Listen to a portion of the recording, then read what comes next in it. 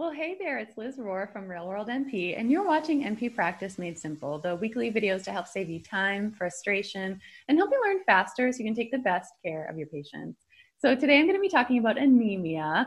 I'm actually going to be covering a case study with a lab result interpretation that you've probably seen before and you haven't really known what to do with. So I hope it's really helpful. An important note is that anemia is a really big topic, so I'm really only covering a small portion of it. If you're interested in learning more, if you want to feel more confident with your CBC interpretation and lab interpretation in general, definitely come join me for the lab interpretation crash course for new nurse practitioners. The first edition is going to be launching mid-November with a limited number of spots. And then the full thing is going to be happening in mid-January. So definitely head over to realworldnp.com/labs to join in. But with that, without further ado, I'm going to share my screen with you.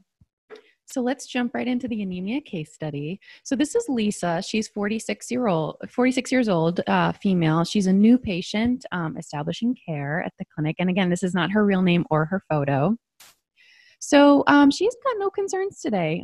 She's here just to establish care. She's switching clinics, meeting you for the first time.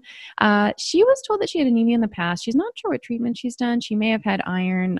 She can't really remember, but she said she was told it was fine. She is a non-smoker, does not drink alcohol or use other drugs. She's a single mom, no sexual partners. And then she said that she had STI testing recently and hasn't had any partners since then. And everything she said was normal. So past medical history, question of anemia. Otherwise, she says she's been pretty healthy. Family history of hypertension. Her mom has some mild high blood pressure. No past surgical history. No medications.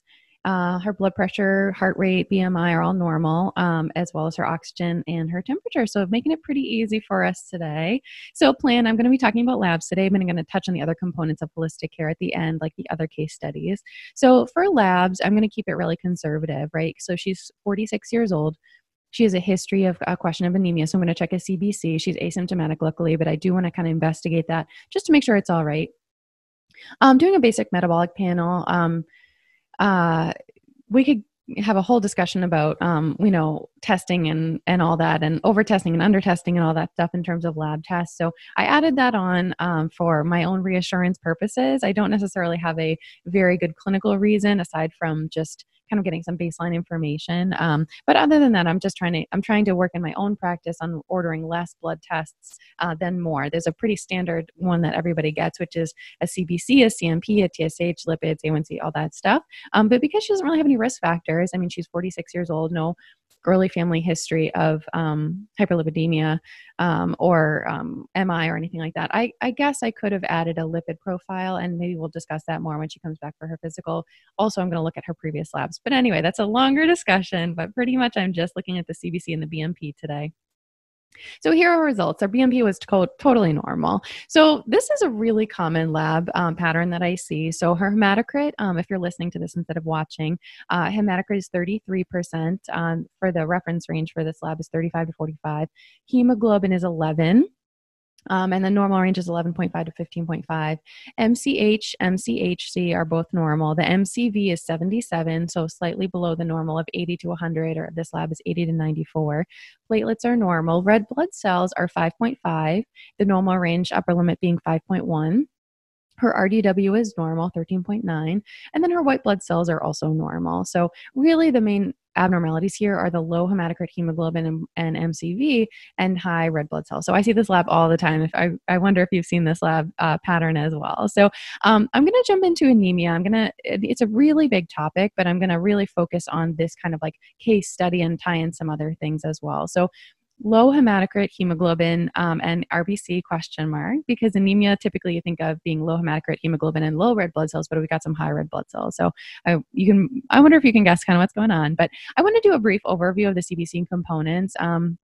So white blood cells, if you saw the WBC lecture, that's all about the leukocytes, the number of leukocytes. Hematocrit and hemoglobin, hematocrit is the concentration of your plasma of the red blood cell kind of components in proportion to the rest of the plasma. The hemoglobin is the protein that carries oxygen and The note about that is that the lab will, that's an accurately measured component in terms of the CBC is the hemoglobin is directly measured, where some of the other components are calculated. So if you're looking for something that's kind of reliable, the hemoglobin is kind of the one to look at. Red blood cells is the number of cells. And so typically you'd expect that the number of cells would correlate with the hematocrit concentration, but doesn't always, as in this case. MCV is mean corpuscular volume, so that's the red blood cell size. That's really important. RDW is the red blood cell distribution width, and what that means is that when you have blood existing currently in your bloodstream, red blood cells turn over about every 120 days, correct? So the ones that currently exist compared to the ones that are being produced, there is a size differential. So instead of them all being normal, they're abnormal, or they're smaller or larger than what currently exists. So when you have something like some types of anemia, for example, iron deficiency anemia, you're going to, as your iron stores drop, you're going to get smaller and smaller cells being released. And so your RDW is going to increase because of that. So platelets repair injury to vascular epithelium. They're important for blood clotting. I'm not going to be talking about that in this lecture. And MCHC and MCH, just a really quick note about that.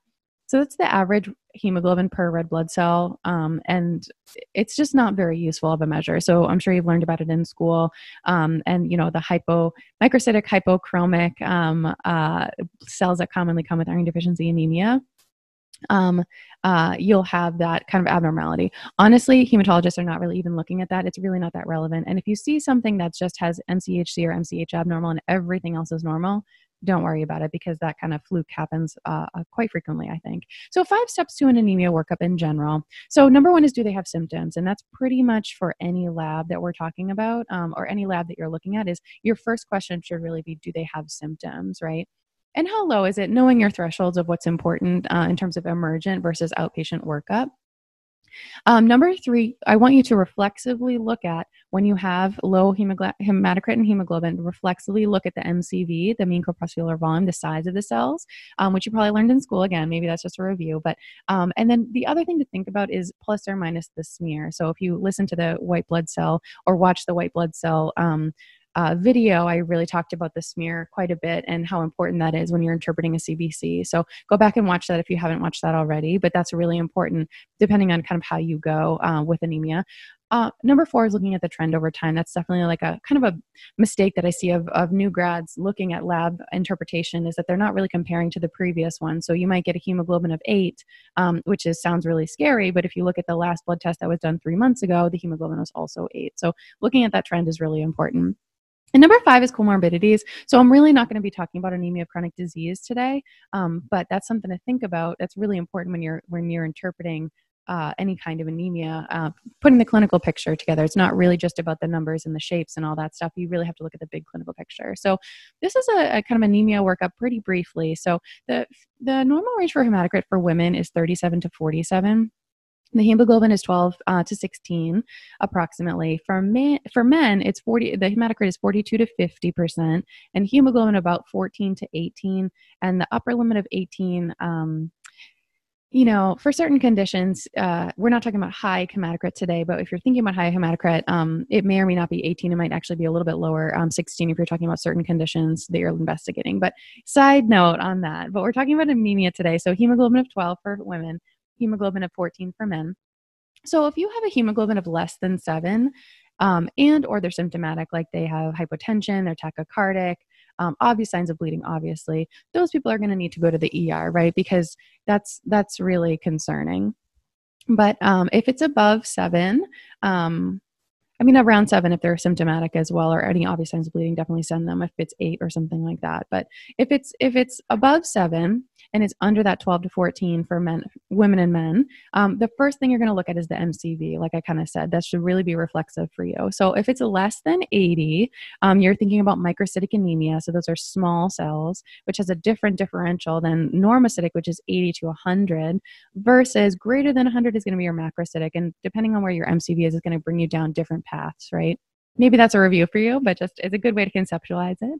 And so, oops, I didn't animate this slide very well. But testing for anemia that you can think about for microcytic anemia, You can consider doing some iron studies. So that's ferritin, TIBC, and serum iron are the main iron studies that are recommended, and a reticulocyte count. So reticulocytes are the kind of early red blood cells, and that'll give you an idea of whether or not the bone marrow is responding to the anemia and able to produce more red blood cells or not. And that will give you kind of clues about where to go in your investigation, whether it's high or it's low.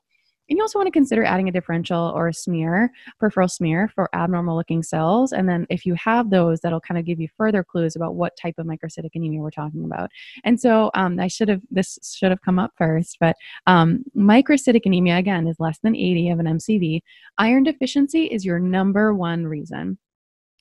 Just globally, but also in the US. Number two is anemia of chronic disease and chronic inflammation. So those are people who have like rheumatoid arthritis or even like diabetes or heart problems. Like they can kind of have this chronic inflammation affiliated with that disease state, which kind of causes impaired and it causes an anemia. It's kind of a lot to get into, but just knowing that that's an option in your differentials for this patient. And hemoglobinopathies are pretty common, and I'm going to talk about that on the next slide in just a sec. And then the other thing to kind of consider, less common, myelodysplastic syndromes like aplastic anemia or other kind of hematology, oncology etiologies.